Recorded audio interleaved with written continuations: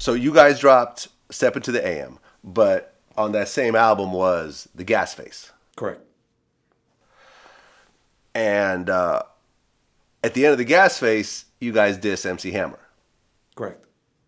And you guys even had this giant hammer in the video with Cazelle glasses on that you guys slap over and stuff like that. I was living in the Bay, and Hammer was one of our heroes in the Bay. Because the world knew him for Can't Touch This, but the hip hop kids were fans before that. Turn This Mother Out. And so forth. What was it about MC Hammer that made you guys actually diss him in one of your singles like that so publicly? Well, for me, there was something private, and then there was something public. So private, early on in my career, I was a valet, and I used to do things for Houdini. I would write a lyric here and there, I would help them with, carrying their stuff, steaming their clothes. I was basically a roadie for Houdini. I went out with them on a trip to the Bay Area, and people were talking about this guy, MC Hammer, MC Hammer, MC Hammer. And I heard he was a really good dancer. And I was really, I prided myself on being a really good dancer as well. I could jump through my leg and all of that. So I get out to the Bay Area, and people were telling me about this kid who worked for the Oakland A's, who was a ball boy who was selling records out his trunk. And, basically following the Too Short, kind of career path. We were at this event, this basketball event, and Hammer pulls up. He's got this beautiful Cadillac, and people giving him a shout out. And I just rolled up on him, and I was like, yo, I heard, I said, yo, my name's Serch. I heard you're a good dancer. Let's battle. That's, New York mentality. Figuring that translated anywhere. And he looks at me, he's like, yo, fuck you. And he drives off. So I'm like, okay, whatever. So in the memory bank, goes in the memory bank, whatever. Fast forward, and Hammer disses Run DMC and says that he wasn't hitting in New York, his videos dissing running them. And Joey and Jay, may he rest in peace, yo, that shit really bothered them. And it really bothered us. How are you going to diss the dudes that gave you a lane? You wouldn't even be on American Bandstand. At the time, there were very few lanes for hip-hop, but they were all opened by Run DMC. It was either Run DMC or LL Cool J. Your music didn't move those type of kids, right? So you ain't hitting in New York. So we took it personally. So Jay is the reason I even really got on. So Jay was beyond just someone that I idolized because he was from Queens. Jay was like a mentor, a father figure. Jay was, so when I was doing Gas Face, I told Jay, I was like, yo, we're gonna say, yo, Hammer gets a Gas Face. What do we think about Hammer? And Jay said to me, he goes, and when you do the video, we're all gonna be there. So we did, we told Ralph McDaniels to do this Hammer thing and all of that. And when we did that, Jam Master Jay was there, DMC was there, Run was there.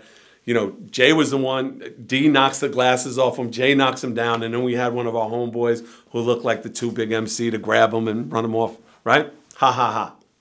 All good. And then, Pete said the line that really pissed Hammer off about, Cactus turned Hammer's mother out. And that was the one that really took Hammer over the edge. But the whole genesis of it for me was twofold. One, he wouldn't battle me, which is petty, but I was, I was 19 years old. So in my mentality and how we looked at how we dealt with things in hip hop, you battle. That's not his culture. It's not where he comes from. And even if it is, what does he have to prove to me? And I understand this now that I'm a fucking grown man, but 19, I'm full of piss and vinegar, and he's telling me go fuck myself. Oh, fuck you. So when we did the Gas Face video, first of all, that record was piping hot in New York. We were that was the hottest record in New York. So everybody came to the video. Kid and Play, Herbie Lovebug, Salt and Pepper, Run DMC, Shake, Stretch, all these people, Mad. Eric Sermon was in the video too. Eric Sermon, Paris, well, EPMD, you know. Yeah. Gilbert Gottfried's in the video. You know what I'm saying? Like it was a little bit of a movement, you know, for the city. So we felt like we owed it to Run and them to hold them down the way they held me down. Cactus album. Our album was called The Cactus. Hammer's album was called Turn This Mother Out. We had a song called The Cactus. Title song to the album. Last verse, Pete says something, and then the last line is, the cactus turned Hammer's mother out. And I went, there it is. Now that line, for any MC people realized that we were saying that our album was better than his album. But it was a play on words, and it was fucking dope. It was a fucking dope play on words. The cactus turned Hammer's mother out. The name of his album was Turn His Mother Out. So our album, we felt our album was better. Like, again, confrontation, battle. That's like where we come from in New York. It's standing up for your shit. He didn't take it that way. He took it extremely literal. We were doing a huge promotion in LA for the release of the Cactus album. Album party, performances. Local Fox 5 was doing a story. They had a show called The Reporters. They were following us around. We were giving away a Jeep, a Product of the Environment Jeep on K-Day, which was the first 24-hour rap station in the country. And it was our first trip to Los Angeles. I'd never been. So we're all excited. And we're all getting on the plane. I got my girlfriend, now wife, Chantel, on the plane. And Pete has his girlfriend. And Daddy Rich has his girlfriend. And, you know, we're all just happy and excited. And we're going out there. And we're hearing all these cool things like, you know, people are just loving the album. And, you know, all sorts of cool things that we're hearing about, you know, our music kind of transcending over, you know, state lines. And the president of Def Jam at the time was a woman named Carmen Ashurst Watson. She gets a call just as we get on the plane. And I believe they identified that the call was from Hammer's brother, Louis Burrell. And I can't prove that or not prove that, but that's what it came down to. Whoever was on the phone said, hey, is Third Base still coming to LA? And she said, yes. And the voice said, good, they're dead, and hung up the phone. So Carmen, being the sensible person, doesn't like just be like, oh, whatever. Calls Russell and says, hey, I think we might have a problem with Third Base in Los Angeles. I think I just got a death threat. So Lior had a dude who worked with him from Los Angeles named Big D. And Big D was also the day-to-day like security for Run DMC. So Lior calls Big D, and Big D says, well, the person we need to call is Eric B. Eric B will know. Eric B calls Russell and goes, yeah, it's true. There's a hit. There's a hit. Rolling 60 Crips, 30,000 members, $50,000, dead. So Russell says to Eric B, well, how do we stop this? And Eric says, nah, you should just let it happen, and hangs up the phone. Russell, in some way, shape, or form, gets in touch with Mike Concepcion. And Mike confirms what's going on. But Mike says that he can control it and that they shouldn't worry because the only thing that'll happen is they'll just break our legs. But we'll still be able to do TV from the waist up. And Russell says, well, listen, how do we protect them completely? And Mike says, well, I need two things. He goes, first of all, I got this record called We're All in the Same Gang, and I need some help kind of figuring out a label situation, so if you could help me with that. But the second thing is, tonight's the American Music Awards, and I want to sit next to Michael Jackson. Russell called Donnie Einer, who was the chairman of CBS, and said, I need your tickets for the American Music Awards. I got a guy who needs to sit next to Michael Jackson. Needless to say, they tell me the story. And in typical New York fashion, I'm like, this is all bullshit. This is bullshit. And I'm fighting with this dude, Uncle Mel, who's who they brought in charge of our security, who wound up doing security for Dre and Easy, and like, you know, Uncle Mel became like the security guard in LA. And as they're arguing with us, this dude comes in, and this was his name. It wasn't even, his name was Pookie. And he was Mike Concepcion's lieutenant. And he tells us he's here to stay by us the entire time. That Mike sent him, staying with us the entire time. And I said, oh, you're supposed to protect me? And I remember he had a short sleeve shirt and he had all these welts. And my wife just politely says, oh, you know, how did you get the keloids? He said, nah, love, these are bullets. So now I'm really thinking this dude's full of shit, right? So I'm like, all right, man. I said, look, I want to take my wife to Louis Vuitton at the Beverly Center. Like, and Uncle Mel's like, yo, you don't, and Pookie's like, no. Let's Serch want to go, let's go. Go down the escalator, all these chicks start noticing me, they start rumbling. My swag is on 1,000. I'm starting to sign autographs, right? And I'm, you know, when you're around like people that want to meet you, you got your head down, you're signing autographs. And I started to look up, and there's these dudes coming from south and west, and they're just walking over, whatever. And I'm signing autographs, and I look up, and I'm signing autographs. And as they get closer, the dude over here, he pulls the rag up. Dude over here, he pulls the rag up. They start to spread the girls. And as they come up to me, Pookie whistles. Everything stops. He throws up some signs, whatever signs he throws up.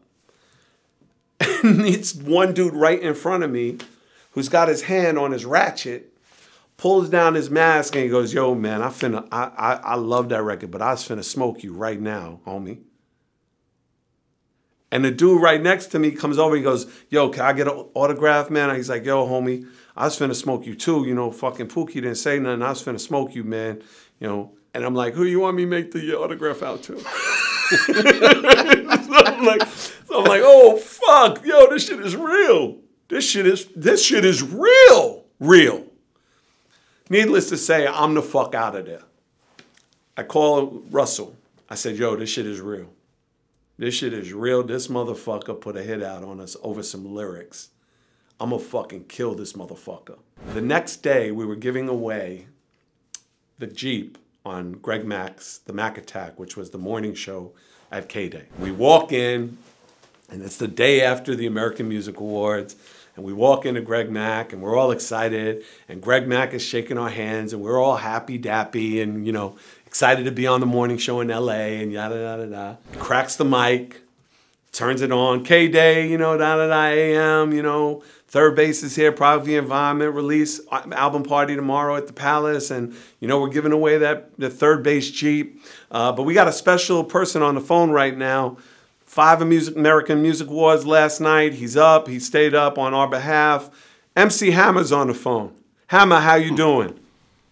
Hey, Greg, man, I'm great. Yo, it's great to talk to you. Yada, yada, yada, yada.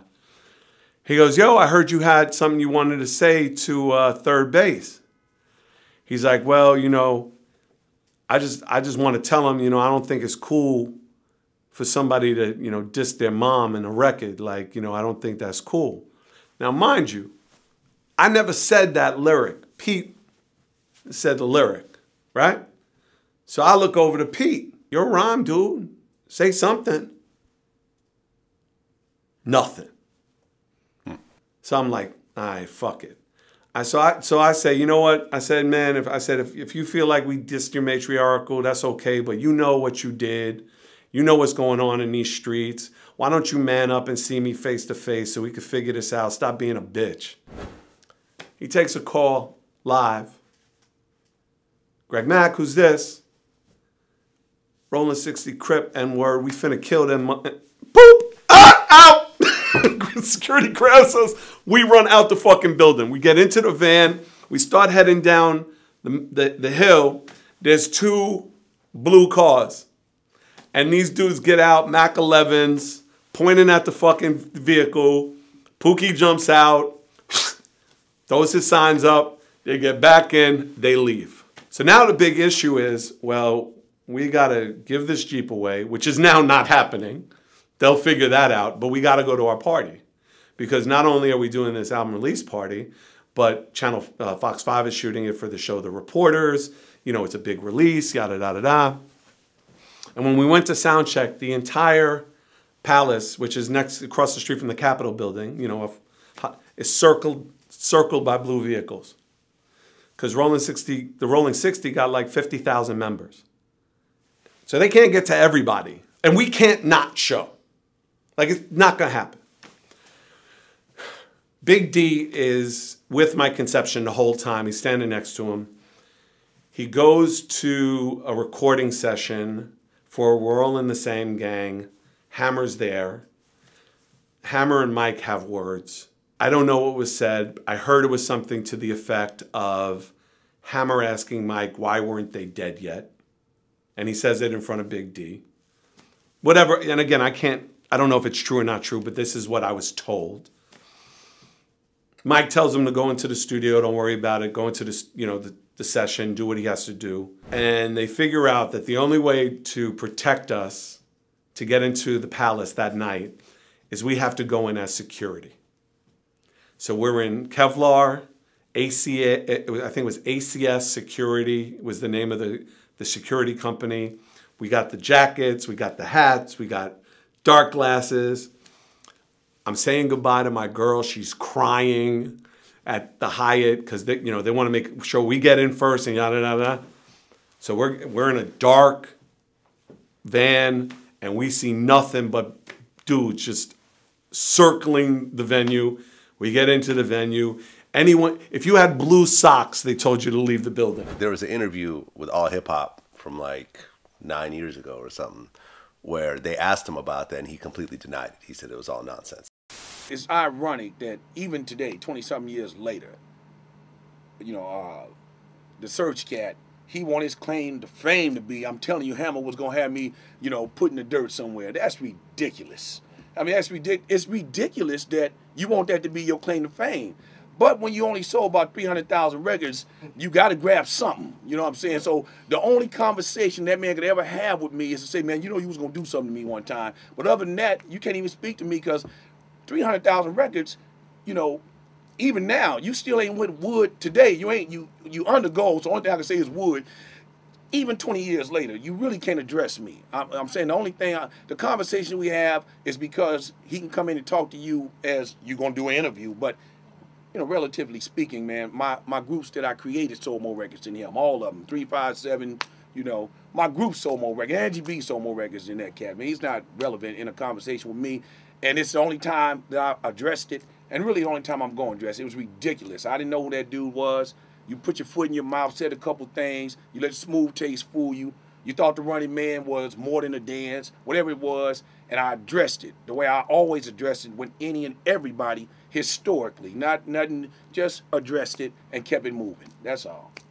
There's no statute of limitation on attempted murder. So he'll never, and he never should. He never should.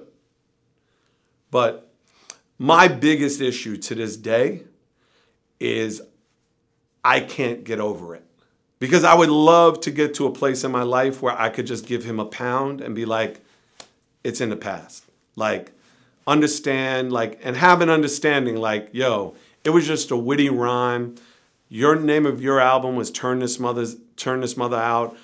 Our album was The Cactus. The Cactus turned Hammer's mother out. It was a dope line. I'm good. I'm not good. I've gone through 25 years of therapy 3 days a week. I am not good. I wish I could be good. But when somebody tries to kill you over a rap lyric, when I see these things where he's like, ah, man, you know, I had, you know, Oaktown 357 sold more records than Third Base, and so that, I just want to like put a gun in his mouth. You know what I mean? But that's me. Like, that's my anger. That has nothing to do with him. That's like me taking poison and waiting for him to die. That's my poison that I have to deal with, that I have to live with. You know what I mean? Well, I mean, I know Hammer. I've done interviews with him before. Not directly with him, but we've been in the same, no, I know, you know, same radio stations and everything else like that. You never know how things ultimately will work out in the future. People grow up, people mature, and ultimately nothing happened. Nobody actually got hurt. So I could see at one point something actually coming, you know, with the two of you where you might actually be able to shake hands. No, and I should be able to. I remember the last Yo MTV Raps. Ed Lover was nice enough, and Ted Demme, may he rest in peace, called me like, yo, you know, you should come down here, be part of the freestyle and all of that. So I came down there, and I was working with a group called Nonfiction at the time. So I had like 20 goons with me, like Necro and Ill Bill. Like I had like mad goons with me. And I got to do my little freestyle. And towards the end, Ed says to me, he's like, yo, you know, Hammer's here. Let's just, yo, it'd be perfect. The end of Yo MTV Raps, you and Hammer just make peace. And I look at Ed and I was like, yo, Hammer's here? And I just went, ooh, ooh. And all my boys pulled their ratchets. Because we were all carrying. I just wanted to find them. And we couldn't find them. But that's where my head was in 1994. Feel it. Just feel it a little bit, what you put me and my wife through. Just feel it for 15 seconds. Understand what it feels like to not know that you can't turn a corner without somebody wanting to kill you for $50,000. Just so we're clear, it's not on him, it's on me. I have to make peace with it. I'm sure he's made peace with it 1,000,000 times over. I'm sure he doesn't even think about it. I'm sure it's not even a thought, and that's what it should be. I should mature. It's not him, it's me. I should mature. I should get to a place where I'm okay with it. I'm still not okay with it. And I'll work it out. I'll go to therapy for the rest of my life and work it out. It's me eating poison waiting for him to die. You know what I'm saying? Like that, and it's terrible, and it's destructive, and it's negative. And I know it's something that I have to move past. And it's not his fault, because I think if somebody would have dissed my mom, and I wouldn't have gotten to the bottom of it, I would have been angry. But I would have dissed them lyrically on a record. I wouldn't have put a hit out on them because I'm an MC.